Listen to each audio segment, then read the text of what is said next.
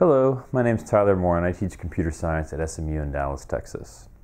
This week we're going to be talking about how economics explains some of the limitations and failures in cybersecurity, along with policy interventions that can be used in order to correct these limitations. Economists use the term market failure for when the real world doesn't quite live up to the models of perfect competition. In fact, markets fail time and again in the same particular ways, so much so that several distinct categories have been identified and are highlighted by economists. This includes monopolies and oligopolies, where you have less than perfect supply of goods. Market failures also include public goods, which don't behave like normal ones. Information asymmetries and externalities. Those last two are the big ones that really exhibit problems for security. So why talk about market failures at all? Well, if you can recognize you have a market failure in place, then that can in turn justify the need for regulatory interventions. And regardless, it informs how public policy should be designed. It can also help inform self-regulatory responses as well. These market failures have been powerful in the security economics research community because they've neatly explained why private security investment is often suboptimal. Some puzzles as to why things don't work can be explained in the context of these failures. We first consider public goods. Most goods can be privately consumed. Material possessions, such as cars and houses, are assigned to individual owners, and it is natural that no one else can consume the good at the same time. But certain goods cannot be privately consumed, such as investments in national defense or even the air we all breathe. My consumption of national defense protection does not in turn prevent my neighbor from also benefiting from investments in the national defense. Public goods have two characteristics that make them different from traditional goods. First of all, they're non-rivalrous, which means one individual's consumption does not prevent another person from consuming the good as well. Second, they're non-excludable, in that there's no practical way to keep others from consuming them too. Sometimes you only have one or the other, but when you have both, you've got a public good. And whenever this happens, there can be a problem because you tend to have fewer public goods than you'd like from society's perspective. You can also get problems with free riders who don't pay. Now, where do information goods, such as software, music, and movies fit in? Undoubtedly, they're non-rival. The fact that my computer runs Microsoft Windows doesn't preclude you from doing the same. But software can be made excludable using security mechanisms, such as digital rights management.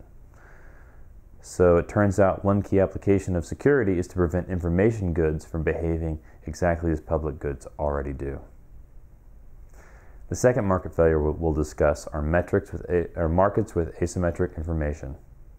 Ross alluded to this during the first week's lectures when he discussed Akerlof's market for lemons. But we'll discuss it now in greater detail and discuss the implications for security. So here we have a picture of a used car lot, which is the canonical example of a market with asymmetric information. As a buyer of a used car, you don't actually know whether or not the quality of the car is high or low. The market for lemons that Akerlof described explained that because buyers cannot distinguish the quality of high versus low, they in turn refuse to pay a premium for the higher quality good. As a result, the market gets flooded with only low quality goods because they're the only goods that are being sold willingly. And this is a problem for security in a number of ways. First, the market for secure software and products is a market for lemons.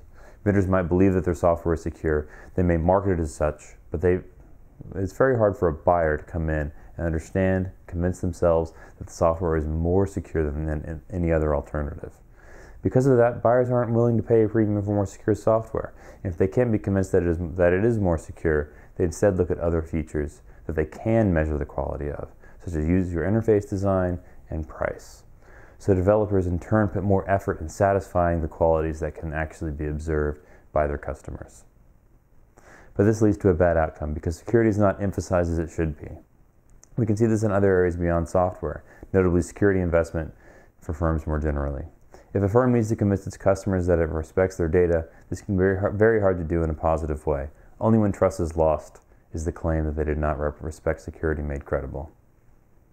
The second, more broad area where we see information asymmetries comes from the problem where we have a fairly systemic lack of robust cybersecurity incident data. In most circumstances, firms would prefer not to disclose when they suffer an attack. If they're not required by law to do it, many of these firms just simply wouldn't. But a sensible strategy for an individual firm has in turn made it very difficult for all firms to get a grip on the true nature and extent of cyber risks. Firms can't easily establish an a priori estimate of the probability of an incident or what that might cost. If nobody's talking about when an attack happens or what it costs them, then it's very difficult for other firms who had not yet been targeted to know what their real risk is. Thus, we have an information asymmetry that exists between firms. And furthermore, because no one talks about when things go wrong, they definitely don't want to talk about what it cost when it did go wrong.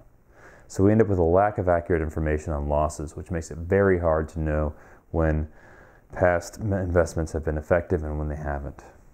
Measurement, as explained in the second week of the course, is a huge challenge, and there's many incentives that prevent firms from measuring security risks accurately. So what are the consequences of markets with asymmetric information? There are two classical outcomes: adverse selection and moral hazard. Adverse selection occurs in health insurance markets when sick people are more attracted to buying policies than healthy people, because they stand to gain more.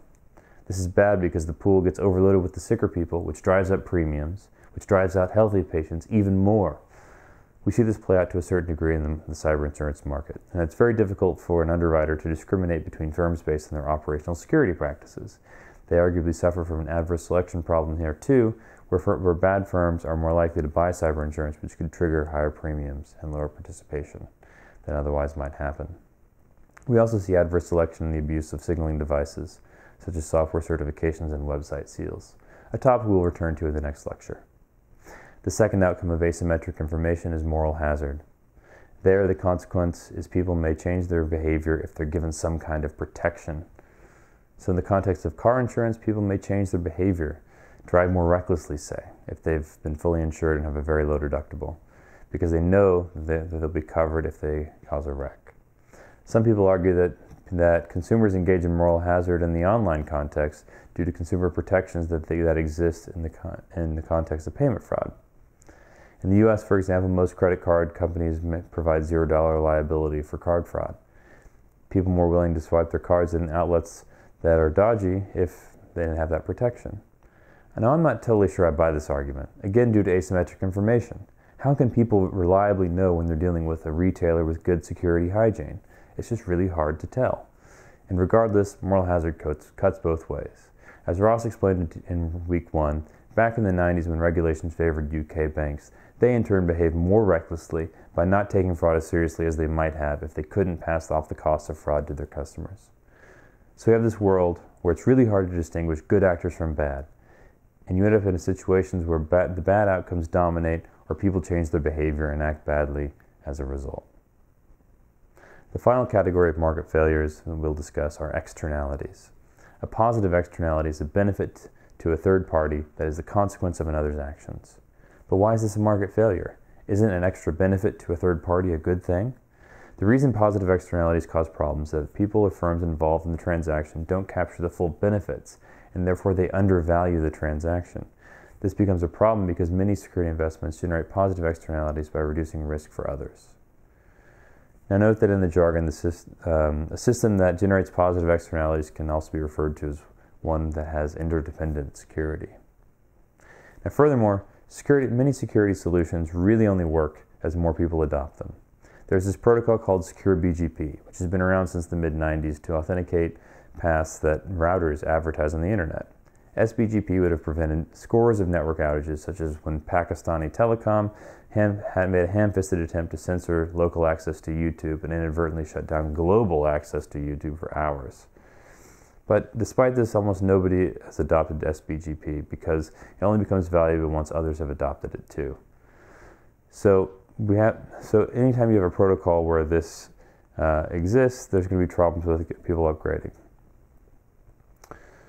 So this can be contrasted with other protocols such as SSH, which offer immediate value to firms which adopt it because it enables pairwise communication so that the early adopters capture all of the benefits of using the protocol.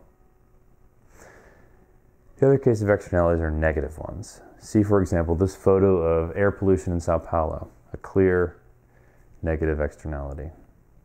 In general, a negative externality is any harm that is imposed on a third party as a consequence of another's actions. Environmental pollution is the classic case. Suppose a factory produces widgets, but as a consequence of producing those widgets, they have to dump some sludge into the river. The buyer may not have to account for the cost of dumping that sludge into the price that they pay for the widget, And when that happens, the negative externality harms the environment, and more widgets are produced than would be socially optimal for society. Information insecurity often suffers from these negative externalities, and botnets provide the best example. So a botnet-infected computer imposes negative externalities. A botnet herder who may infect thousands of computers, and where the key here is that the harm on those infected computers isn't just restricted to the operator of the computer itself. In fact, it's often used for other purposes, to harm others, to send spam, to launch denial of service attacks, to infect other computers. As a result, you end up having a key part of the harm being felt by these other parties, and so there's not a strong incentive on the computer owner to actually clean up their computers because they don't experience the harm directly. This causes big problems. So whenever you have a positive externality, you tend to have less of the good than you like. Whenever you have a negative externality, you end up with more of the bad than you'd like from a social perspective. We end up with less security investment from the good guys and more harm emanating from the bad guys than would be socially optimal due to the presence of externalities. To summarize, markets sometimes fail to ensure the best outcome for society. Many failures of security can be traced back to these market failures, particularly information asymmetries and externalities. Next time we'll discuss what can be done about this and what the policy options are for correcting these failures. Thanks for your attention, and goodbye.